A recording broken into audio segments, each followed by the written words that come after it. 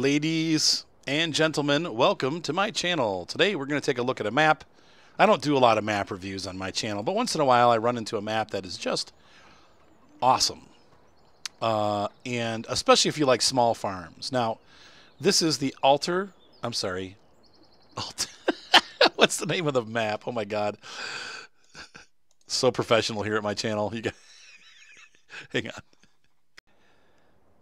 Yeah, it's called Altenstien. I keep wanting to call it Allerton. I have no idea why, but it's Altenstien. One of the things I really like about this farm is that they do give you pretty much everything you need to start. So you got the steer tractor with the forklifts. You got all the implements. You got a tipper, which is unfortunately the small tipper. But they give you a lot of the grass working equipment, along with several grass fields that you can pull grass from. They also have a bunch of fields spread around the map. It is a very small map, but you have enough of a different crop. You've got corn, canola, wheat, barley, and what's the other one? Sugar beets already planted. So if you want, they start you off with like 10 or 15 pigs. In fact, we'll look at the menu. I'm playing on normal. 10 pigs and 15 cows. But you have the tools that you need and the food that you need, especially like there's a straw field that's already ready to harvest straight up to the right on field number 2. We'll drive around a little bit too so you guys can see the farm. But they give you everything that you need to feed the animals right from the start. So you can go ahead and harvest your first crop and put it, unless you're playing on seasons, and then you probably should sell the animals. But they give you everything that you need. And that's very rare in this kind of game. Usually I come into a map and it's missing like half the things that you need. They'll give you a bunch of cows, but then you have no, baling equipment and you have no money.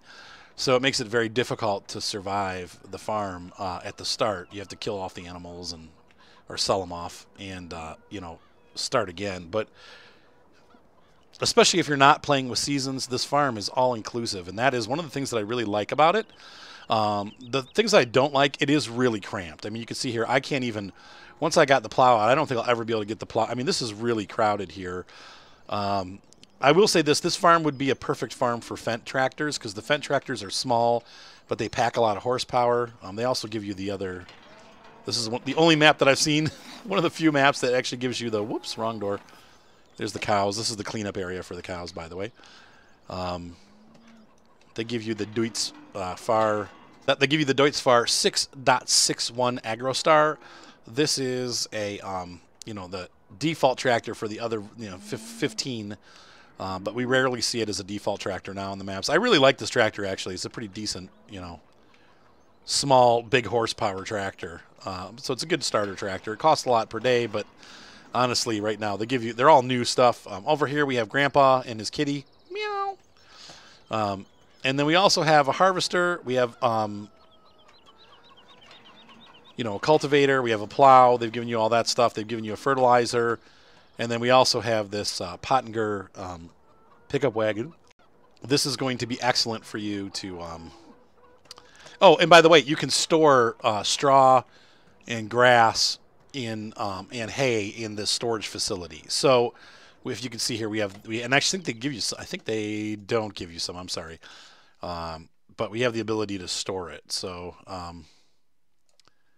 but see here, we got that. I mean, it always shows that, but we have the ability to actually store it in this silo facility. So actually, I think that might be over here, if I'm not mistaken. You dump it here somewhere, and then it comes back out. I don't know, maybe over here. I don't know. I haven't really played around with that system much because I just went to baling right away. I prefer baling. But this is a straw storage barn, and so you can store it. And I don't know if it actually goes up here. That might be something to test out before we go. But that would be pretty cool if it did. We also have, like I said, we have 10 pigs, the pig farm, and the cow farm. I like it. They're conveniently located right here. The sheep are off a little bit up the hill back over that way, but they're not far. They give you a water tank. They also give you a slurry tanker. When the cows start pooping, you can get slurry, pigs do, and spread it around. Actually, pigs don't make slurry. Oh, wait, duh, yes, they do. I'm sorry. The sheep don't make slurry. And so we'll head up here. But this is, I like it because it's an all-inclusive farm. This is one of the grass fields that you can mow. It gives you, like I said, pretty much everything that you need to start with. It doesn't have everything in it, but you can start here and really do well. If you want to get baling equipment, it's pretty easy to do. I would play on a normal or easy economy. The fields are very small, and you're not going to make any money. If you play on hard, you're going to really struggle. If you play with Seasons, you're in big, big trouble. Seasons is going to make this a very difficult map because the fields are so tiny. Like literally like 10 minutes to plow, you know, or less. Here's the sheep facility, so it's pretty dang close. Here's the harvester. One of the other things I like about this map, once again, we have the default equipment from 2015. I have not seen anybody, everybody uses the case, and I'm so tired of seeing the case harvester. So it's nice to see a modern Sampo Rosenlu harvester. You know, a farm nowadays probably would still have the case. It probably still runs. But here we have a Sampo Rosenlu brand new harvester. So we have a modern harvester and a modern tractor in the steer. And then we could also, like I said, pretty quickly, well, not quickly, it depends on if you want to take a loan out or not, but I would really definitely recommend replacing your the Deutz-Fahr with a Fendt 700 Vario. Just stock would be fine because you got, you know, about 20 more horsepower, 23 more horsepower, and it's going to be a more modern, less expensive tractor to operate per day, and you're just going to be able to do a little bit more with it. But honestly, 143, for the equipment that you have right now, this is powerful enough. You could even go with a Vario with an upgrade, but this would give you a little bit less horsepower at 138. But maybe later you could replace the steer with this or just upgrade the steer. But anyway, Fendt has some really nice options for a small farm like this, and that is kind of what they're designed for. So, you know, one of the downsides about this farm, well, as you can see, all the hills are all the fields are on hills. So here's your sugar beet. So if you're doing baling, you have to be careful that the bales don't roll into the river because you're probably going to do a round bale. Though if you chose to do the small bales like the Welger setup, which is going to be, I'll show you these guys. That's a mod. I know people are like, where did you get that? Modhub.us. If you have, oh, I didn't load it. I'm sorry, I didn't load the Welger balers. But if you go with the square baler, you won't have an issue. But if you go with the round balers, you might have some issues. Stuff rolling around. I did this is actually this not particular one, but I'm playing on this map for my personal farm. I have a different save game on a different computer. I play on my laptop when I'm downstairs. But I'm actually really enjoying this farm. My only complaint is that it is a little bit tight in some places. Let's see, I don't think we have a car now. So we'll go ahead and take a little tour in the steer. Turn our headlights on. So once again, here's the main farm. Like I said, I really like the fact that everything is, whoops, I have the, that's not working. Okay, put that down. Put friend down. Oh my God. All right, so we have the main farm once again. The doors all work and everything. We have our stack with our stuff. We have a main road over there, and then this is a back road. There are roads that go all over the map. So we'll do a quick map tour here. Over to the left side, we have our, I think this is Gold Pacific. They use the same names that are on Goldcrest, so we have, you know, Mary's Farm and all that stuff, and they've moved it around, but these are the names. They have their own distinct look, but here's one of the examples. This is one of your middle-sized fields, and you can see here, this is, how long will that take to harvest? Oh, about 8 minutes, and you're going to get about 3 or 4 bales of straw. So you do have to kind of plan ahead with the animals, but it's enough, you know, to feed them. And like I said, you can also just use the loading wagon to feed them and store stuff, so you don't have to get a baler. But you can see here, this is one of the issues. I'm going to back up here and show you once again. Come on, faster. This. So if you're driving around in third-person view, there's a lot of places on this map where you're like, what? I can't see the tractor, and you have to go into, you know, the inside mode, which is fine. Another thing that I should point out, I have a pretty fast computer, and you can see there's no slowdown, but when I play this map on my laptop, it does get that micro-stuttering that some of these more advanced maps have. So just know that you have to have a pretty decent PC to run this smoothly. But one of the things I want to show you, there's a couple fields that are like this. And it's kind of interesting because they have like wheat growing on them. And this does actually grow and become wheat. So they've seeded it with grass and wheat and made a mess of it. I don't know how the author did this, but there's a couple fields like this. And you'll notice there's no number on this map. So what I would do is you could either make it a field, or, you know, this is a nice grassy area, and you've got grass over there by where the tractor is and grass up top. And then over on the other side of that field, there's grass. I would honestly just grass this in and get another grass field out of it, because once again, you're pretty limited on resources. Right now you only have 15 cows, so you're not going to need that much. But if you start to get more cows, you're going to have to, you know, deal with that. So if we go to the right, that takes us back around to the sheep farm where we were. If we go to the left here, this is going to get us onto the main road that dead ends into nothing. But I do like the roads, too. Once again, we have that... they're not overdone. Like, I felt like Big Hoss with American Heartland had these bumpy roads, and they were okay, but this one tends to have them a little bit less bumpy, but they're still bumpy, and I like it because it gives you a little bit of that feel of being inside of a tractor. Once again, just showing the flexibility of Farm Sim as I compare this to some of the other games I've played recently. Farm Sim is still king. I do love Farm Expert. Pure Farming looks cool, you know, but if a map is done right, it really can be so good. And it's still kind of cartoony, but there's a sell point right there. Anywhere you see a windmill, we have a sell point up there with the windmill. This is not our field. 22 is behind us. Over on the right here, not with number 18, I believe 18 is our largest field. Once again, it'll be due in the middle of the night. So your pigs have enough food to make it until the crop is ready. Depending on the level that you're playing on, here's our biggest field right here, next to a grass field that you can mow. Once again, the grass fields are all open. They don't belong to anybody. So, once again, over on the left, that's our farm. So you can see here, we went all the way to the top of the map, and about 3 minutes later, we're back next to the farm. So the map is very small, which I like. Some people might have a problem with the map being small. I really like these small, like, quaint little maps. And I love the scenery. It looks like we're somewhere in Germany or in Switzerland. And even better, this map is one of those maps that comes, you know, in the Farm Sim. So if you go into your... I don't know if it's out on console. I would assume that it is, because it seems like it doesn't have anything extra. Oh, but you know what? It has the straw storage, so that might make it so it's a script and it's not available on console. So I don't know if this is or not, but it's for sure available for the PC users. But it's in the mod hub, so if you go into the game, go into mods, you can download this map and start playing to your heart's content. And you don't have to go searching the web for it because it's right there. So I would definitely recommend this map. Once again, if you're looking for a small farm experience, one thing I like I said, there's some things that you need to work towards, like the baling system and maybe silage and stuff like that. But you have pretty much everything you need to get started, and there's not a rush to get there. I like this kind of map because you can just enjoy yourself, and this kind of is the heart of farming, you know. So here is, I want to come back here and show you. We're on the far extreme of the map here on the western side.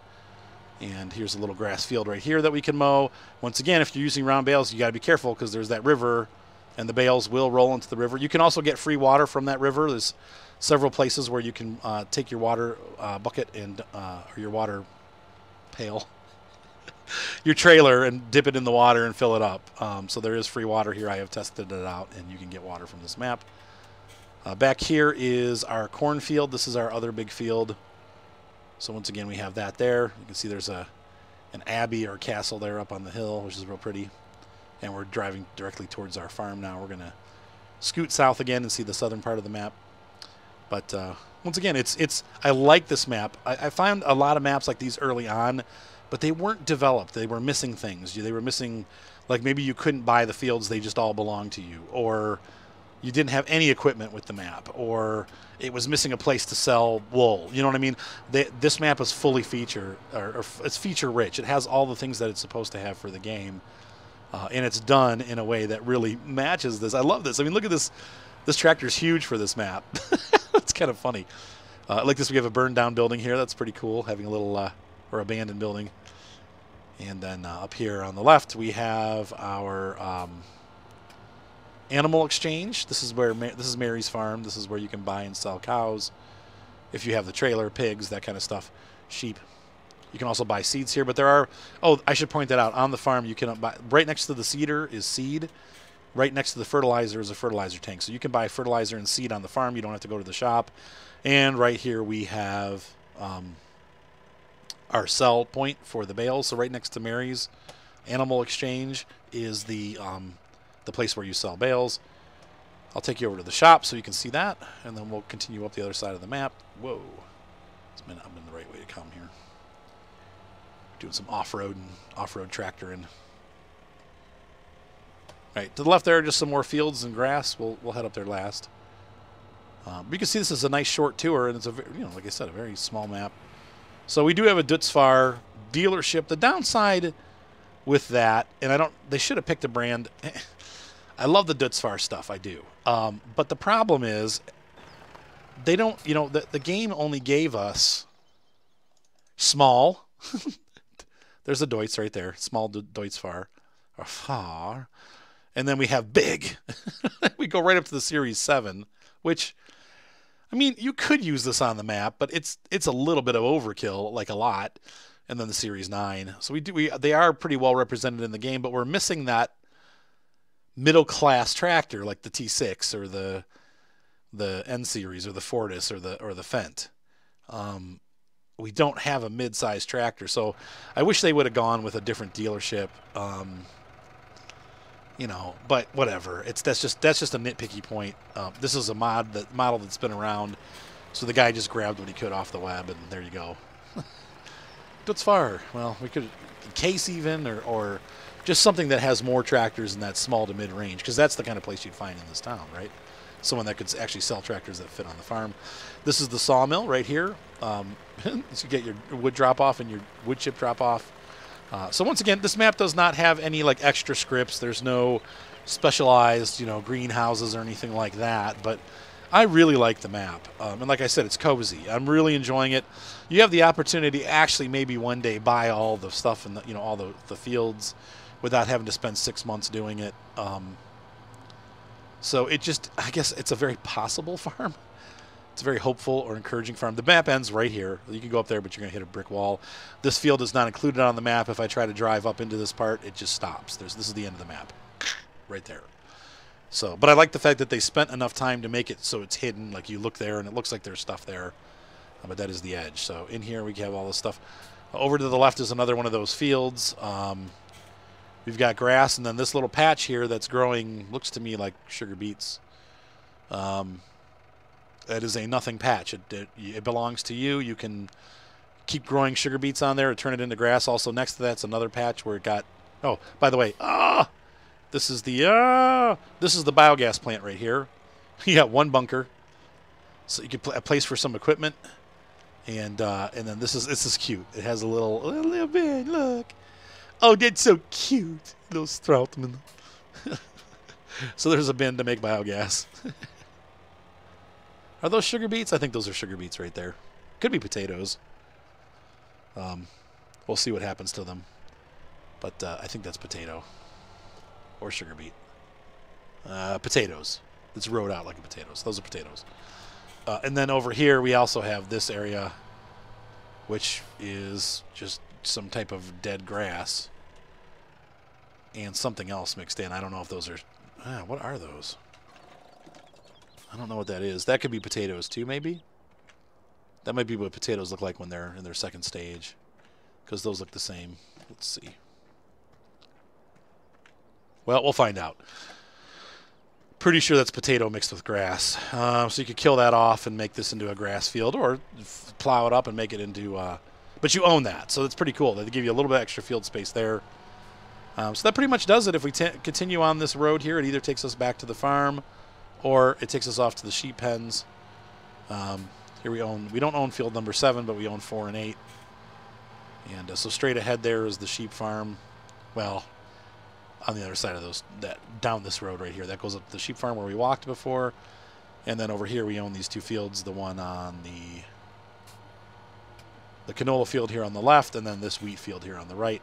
There's our cows, and we're back to the farm. So once again, if you're looking for that small town, small European Alps kind of experience, this is a good map. I mean, it is somewhat reminiscent of the Alps map, not as breathtakingly stunning but it is a cute map, and I think that you will enjoy playing on this map. Hopefully you guys enjoyed this look at this, and it will be something that is interesting to you.